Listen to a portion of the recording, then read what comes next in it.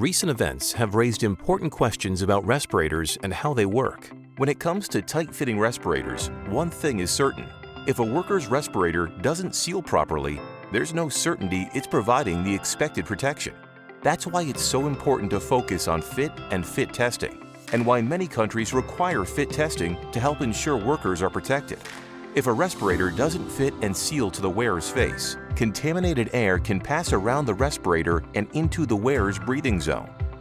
A respirator fits properly when it forms an effective seal on the wearer's face, which helps direct harmful particles in the air through the respirator's filter media. There are multiple fit test methods available that can help give your workers confidence in the fit of their respirator so they can focus on the hard work they do to make your operation a success.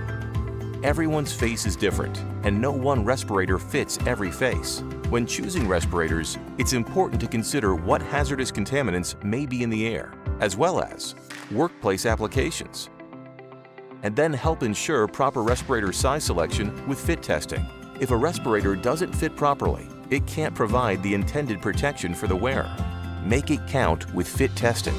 3M has been an industry leader in respiratory protection for decades, with a long-standing focus on fit.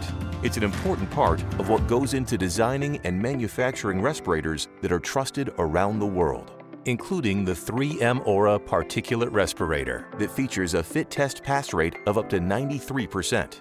When you focus on fit, you help give your employees confidence in their respiratory protection so they can give their best.